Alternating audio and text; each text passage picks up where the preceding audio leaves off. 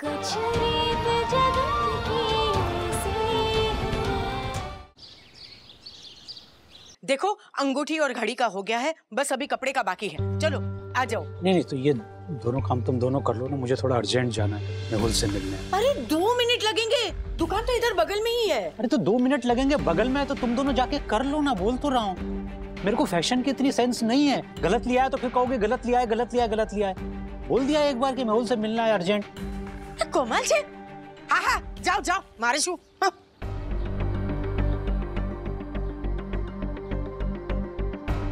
ए नंदू, क्या हुआ बेटा? चल। मम्मी, मामा आजकल कुछ ज्यादा ही टेंशन में नहीं रहने लग गए? देखो ना कैसे चिड़चिड़े हो गए। बेटा शादी ब्याह के मामले में है ना, ऐसा ही होता है। बस अब तेरी शादी के साथ ही ये सब खत्म होगा। चल चल चल, वो मोड़ उठाई चल। खुशू कहती थी भाई वो सब हॉल का सब चेक कर लेना, लाइट फैन कोई तकलीफ नहीं देना चाहिए। हाँ मौके के दिन है कंप्लीट होना चाहिए सब। काका वो एडवोकेट के साथ बात कर ली है मैंने, वो पेपर भेज देंगे ना तो उसका प्रिंट आउट निकाल के मैं आपको दे दूंगा, आप साइन कर देना, ठीक है? तो वो एक काम हो जाएगा कंप्लीट। और ये समाज का हॉल भी बुक हो गए हैं, हाँ तो उसकी भी चिंता मत करना, वो भी काम सब मैं देख लूंगा, ठीक है? काका क्या हुआ, क्यों इतने परेशान हो? हैं? आइए बैठिए, सब ठीक हो जाएगा। आप इतना टेंशन लोगे तो कैसे चलेगा? है क्या हुआ काका? एक और बड़ी टेंशन आ गई है मेहुल। अब कैसी टेंशन? हेमराज सेठ कह रहे हैं कि बारातियों के रुकने का इंतजाम ग्रीन सैंड होटल में ही करवाना पड़ेगा। Green sand hotel? ये समाज का हॉल क्या खोटा है? मैंने बोला तो आपने कहा नहीं कि देखो हमारे पास यही। पेपरों की वजह से मैं इतना परेशान हो गया था कि मैं कह ही नहीं पाया। इसे कैसे बोल नहीं पाया है? हेमराज सेठ भी ना, मैं ही फोन करके उनको बोलता हूँ कि भाई ये नहीं है, हमारे पास यही ऑप्शन है। हाँ कह चुका हूँ मैं। क्या? मैं हाँ कह चुका हूँ। आपको पता है वो होटल कितनी महंगी है? और ऊपर से पीक सीजन है अभी। शादी का जो पूरा खर्चा है ना, उससे ज्यादा सिर्फ होटल का खर्चा होगा। कैसे कर पाएंगे आप? और कोई ऑप्शन नहीं है मेहुल।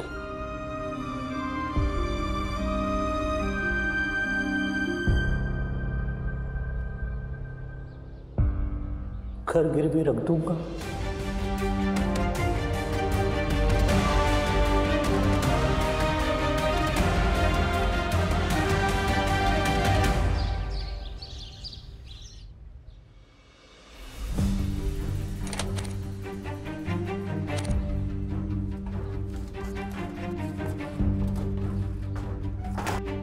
मामा घर के पेपर्स क्यों निकाले? वो मैम, अरे वो चेकबुक नहीं मिल रही है ना, तो मुझे लगा शायद ये इधर यहाँ कहीं बीच में रखी हुई हो। मामा चेकबुक आपने मुझे दी थी ना रखने के लिए, रुकिए मैं लेकर आती हूँ। कमाल है आपका, हमेशा कुछ ना कुछ तो भूल ही जाते हो। ये देखो मिल गई, और मैं यहाँ नीचे पेपरों के बीच में देख रहा हूँ। मणि थोड़ा पानी मिलेगा क्या? बहुत जोर से प्यास लगी। हाँ अभी लाई।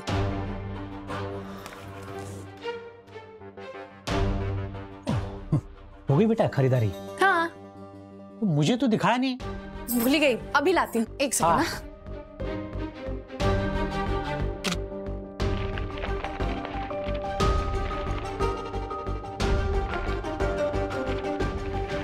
मामा ये देखिए। अरे ये नरेन जी का सूट का कपड़ा कैसा है? वाह वाह वाह वाह, बहुत अच्छा बेटा। अब देख, मैं जाता तो पता नहीं क्या पुराना सा उठा के लिया था। बहुत अच्छा है, बहुत बढ़िया है। अच्छा चल मैं चलता हूँ, ठीक है? मेहुल से मिलना है मुझे। चल बाय बाय बाय। ये लीजिए पानी। अरे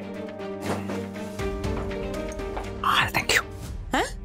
अरे सुनो, हद है, इतनी प्यास लगी थी और एक ही घूंट में बुझ गई। मामी, मामा कुछ ज्यादा टेंशन और हड़बड़ाहट में नहीं रहने लग गए? कहीं उनकी सेहत ना खराब हो जाए। बेटा, हर बेटी की शादी में बाप का यही हाल होता है, टेंशन भी और उत्साह भी। ये सारी बातें छोड़, जाके अपना पैकिंग कर ले।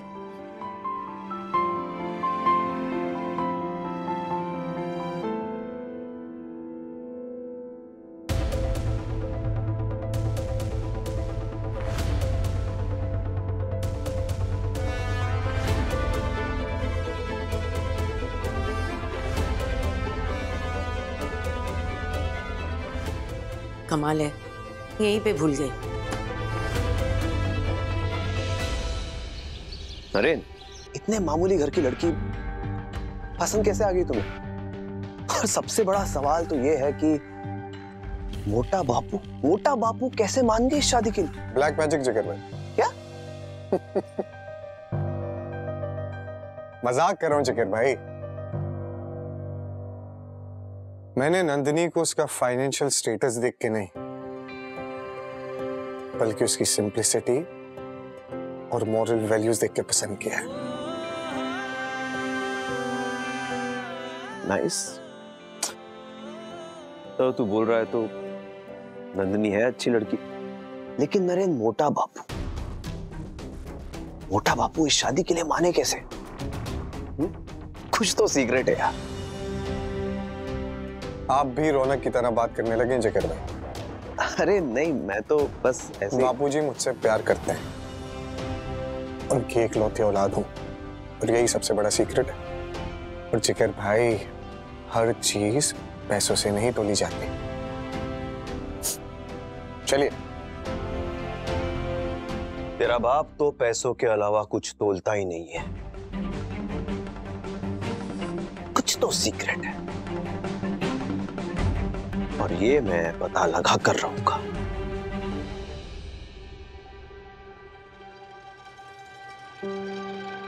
अरे वाह, ये ले। इसके बिना तुझे, तेरी सुबह की चाय तुझे अच्छी नहीं लगती ना, ले।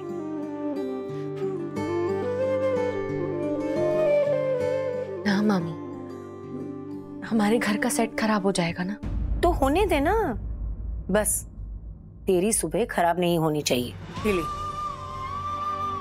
बताए बेटा, जब हम नए घर में जाते हैं ना, तो कुछ पुराना साथ होना चाहिए, वरना सब कुछ पराया सा लगने लगता है। नंदू, लड़की के लिए शादी का मतलब सिर्फ एक घर से निकलकर दूसरे घर में जाना नहीं होता, बल्कि अपनी जड़ से उखेड़कर खुद को दूसरे के घर में स्थायी करना होता है।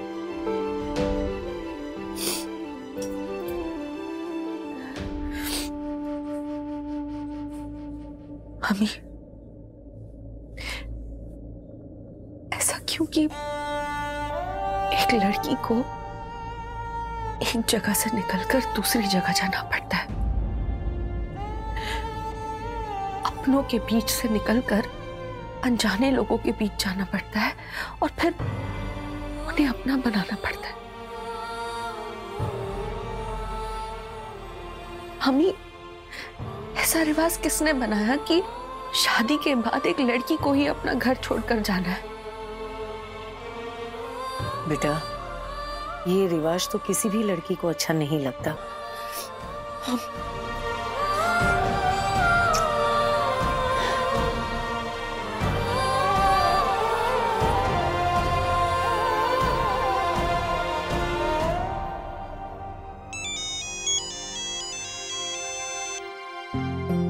लेकिन तू चिंता मत कर, अब ये तेरी मशाल बनेंगे जिंदगी भर के लिए।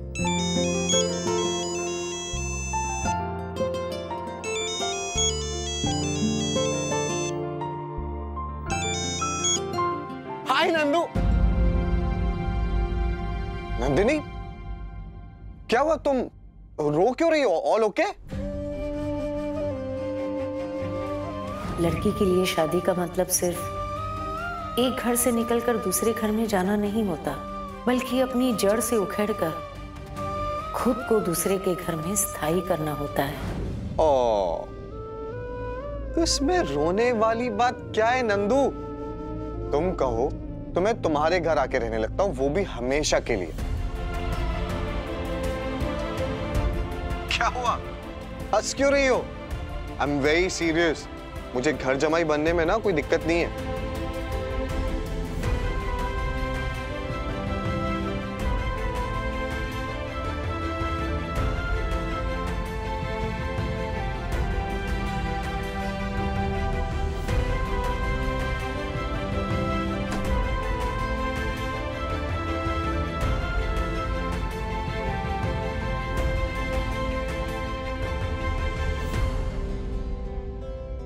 चलो अब तुम अपना ध्यान रखो, ठीक है? मैं बाद में कॉल करता हूँ।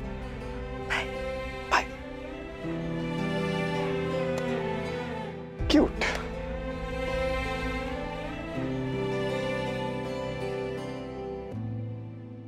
कुछ समझ में आया? हाँ? अरे बेटा, औरत है ना, सब कुछ पीछे छोड़कर जाती है उस एक आदमी के लिए, उसके प्यार के लिए। यही जगत की रीत है दिकरा। और तू कितनी खुश नसीब है कि तुझे वो एक आदमी मिला है जो तेरे लिए दुनिया की ये रीत भी बदलने के लिए तैयार है। इसलिए बेटा, हमको छोड़कर जाते समय दुखी मत होना, बस हमेशा खुश रहना उनके साथ।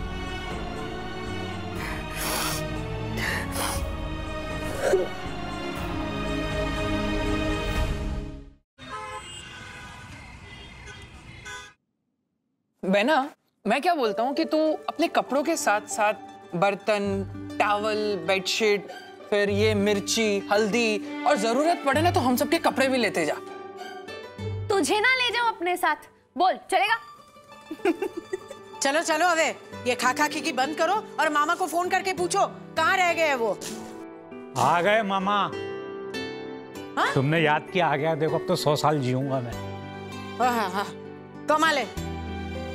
कहाँ गए थे और फोन क्यों नहीं किया? अरे बारातियों के रहने का इंतजाम करने गया था। अरे लेकिन वो तो तय है ना, अपना समाज भवन। ग्रीन सैंड होटल में इंतजाम किया है रहने का। क्या? क्या? मामा, जितने में यहाँ एक शादी होती है ना, उतने में वहाँ सिर्फ एक बर्थडे होता है। बेटा, हमारे एमएलए साहब है ना, मेहुल जानता है उनको, उनसे बोल के डिस्काउंट मिल गया, अच्छा तो करवा लिया। लेकिन मामा, ये सब की क्या जरूरत है? ठीकरी, इतने बड़े घर में तेरी शादी हो रही है, हैं? दहेज के नाम पे कुछ नहीं लिया है उन लोगों ने, तो भाई रहने का तो हम अच्छा इंतजाम कर ही सकते हैं ना। मामा, यही सब छोटी छोटी चीजें ना आगे चल के बड़ी। बस अब कोई कुछ नहीं बोलेगा। मुझे मेरे हिसाब से इंतजाम करने दो तुम लोग, कोई बीच में नहीं बोलेगा, मेरे हिसाब से सब होगा।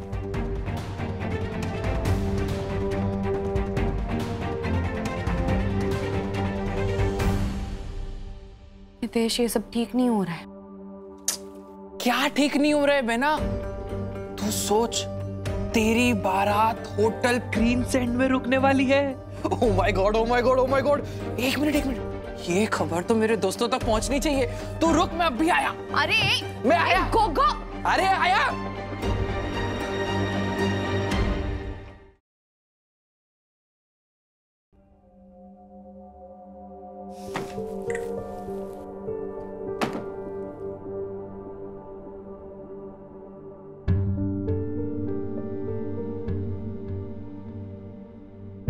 दोनों सो गए हैं। आधी रात हो गई है, सोएंगे ही ना। तुम बोलो। बोलना नहीं है, सुनना चाहती हूँ।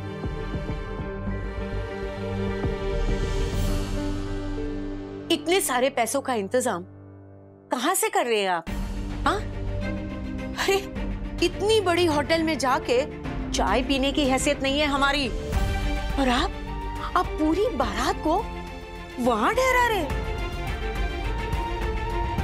डिस्काउंट दे रहे हैं होटल वाले। और बोलो। वो सब कुछ फोकट देंगे ना, तो भी इतना खर्चा होगा कि बिक जाएंगे हम। सच सच बताइए, कहां से करोगे इतना सब? क्या करोगे जान के मणि? ब्याज पे पैसा उठाया मैंने, बस। बोलो आगे। तू चुकाएंगे कहां से? हाँ, ज्ञान क्या सिर्फ दूसरों को बांटने के लिए ही होता है? अरे आप ही तो हमेशा कहते हैं पछड़ी एटले सोड़ तणाई, तो अब क्या हुआ? याद है ना, ब्याज चुकाने के लिए जब पैसे नहीं थे तब खेत बिकने वाली थी, तो अब क्या बेचोगे, ये घर या मुझे? तो क्या करूं मैं? तुम्ही ने कहा था ना कि नंदिनी की शादी उसी घर में होनी चाहिए। तुम्ही ने मेहुल से कहा था ना कि ये रिश्ता हाथ से नहीं जाना चाहिए। अब चलने दो जैसा चल रहा है, देखा जाएगा बाद में, देखा जाएगा।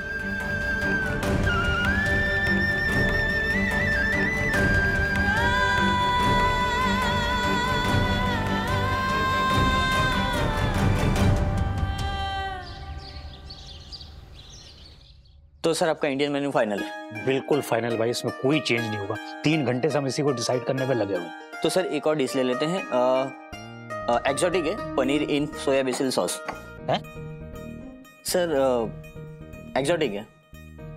नंदू बेटा क्या है ये? पनीर इन सोए बेसिल सॉस। पनीर तो समझ में आ गया, ये बेसिल क्या है और ये सब्जी में सॉस कौन डालता है? मामा ये एग्जॉटिक डिश है और ये बेसिल ना। अरे बेसिल मैं समझ गया बेटा, तुलसी ना।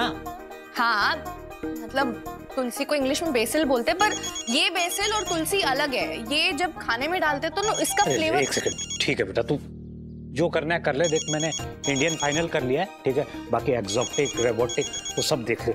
मैं एक जरूरी काम करके आता हूँ। तो ये एक्सोटिक डिश फाइनल करते हैं। जी सेठ जी। ईश्वर भाई कैसे हैं आप? मैं ठीक हूँ जी। ईश्वर भाई मैं चाहता हूँ कि वो खेतों वाली गिफ्ट डीड है वो शादी की रस्म से पहले साइन हो जाए तो बेहतर होगा। शादी के दिन कैसे हो पाएगी? ईश्वर भाई सब हो जाएगा, यही तो मेरी प्रायोरिटी है। प्रायोरिटी? हेमराज भाई प्रायोरिटी तो नंदिनी और नरेन की शादी है ना? ईश्वर भाई शादी प्रायोरिटी बेस पर करने का जोर मैंने ही दिया था, और ये पेपर साइन करना वो भी शादी की रस्म का एक हिस्सा ही तो है। जी जी। चिंता मत करना, शादी से पहले हम लोग रजिस्ट्रार की ऑफिस पर जाकर साइन कर लेंगे। जी बिल्कुल। और एक खास बात, समाज के प्रमुख होने के नाते मैंने बड़े बड़े लोगों को इनविटेशन दिया है, तो मेरी इज्जत का ख्याल रखना।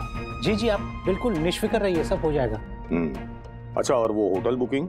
होटल का हाँ बहुत अच्छा इंतजाम किया है, ग्रीन सैंड में किया है हम लोगों ने। अच्छा, तो आते हैं बारात लेकर। जी। ईश्वर तांबरिया, शादी तुम्हारी प्रायोरिटी होगी, मेरी प्रायोरिटी तो हाईवे से लगी तुम्हारी जमीन है।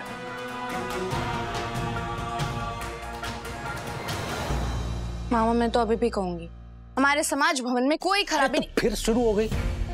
तुझे बोला था ना मैंने, है कि मेहुल की जान पहचान वाला है विधायक, वो डिस्काउंट दे रहा है, क्या दिक्कत है इसमें? पर मामा। क्या मामा? अरे भाई शादी के टाइम पे थोड़ा बहुत खर्चा तो होगा ना बेटा, है? तो वो खर्चा मुझे करने देना। तू सिर्फ नरेन कुमार के बारे में सोच, ठीक है ना? ठीक है मामा। मामा शुद्ध आयु, पानी लाओ, 1 मिनट।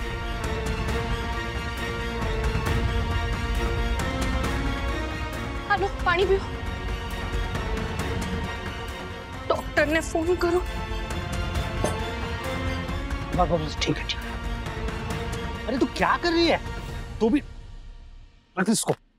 कुछ नहीं हुआ है मुझे, देख बिल्कुल ठीक हूँ मैं। थोड़ा सा सफोकेशन हो गया था, बाकी सब ठीक है। देख अरे बिल्कुल फिट हूँ, देख तू खाली नंदू तो थोड़ा बहुत टेंशन लेने दे मामा को, है ना?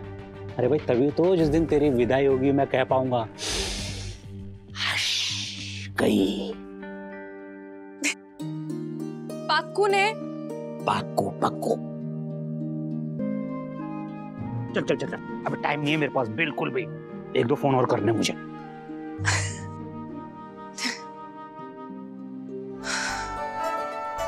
आपकी दवाई अनसुया बहन। हो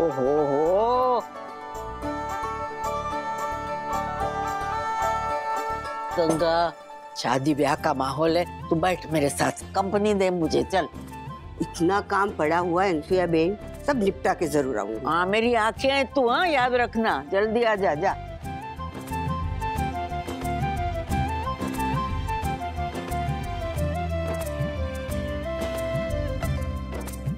जय श्री कृष्ण बा। जय श्री कृष्ण बेटा, जय श्री कृष्ण।